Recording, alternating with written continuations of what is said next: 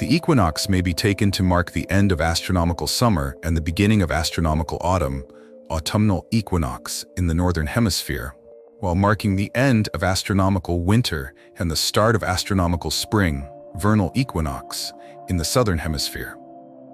On the equinox, the center of the sun is indeed above the horizon for 12 hours. However, sunrise is said to begin when the upper edge of the sun's disk becomes visible above the horizon, which happens a bit before the center rises, and ends when the entire sun has set. In this case, daylight is still a bit longer than nighttime. On this day, days and nights are approximately, but not exactly, equal in length for everyone across the globe. The word equinox comes from the Latin equus, equal, and nox, night, that is, equal night. This happens on September 22nd, 23, or 24 in most years. The date of the equinoxes and solstices varies because a year in our calendar does not exactly match the length of the tropical year, the time it takes the Earth to complete an orbit around the sun.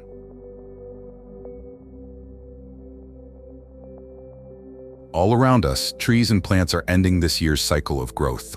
Perhaps they're responding with glorious autumn leaves or a last burst of bloom before winter comes.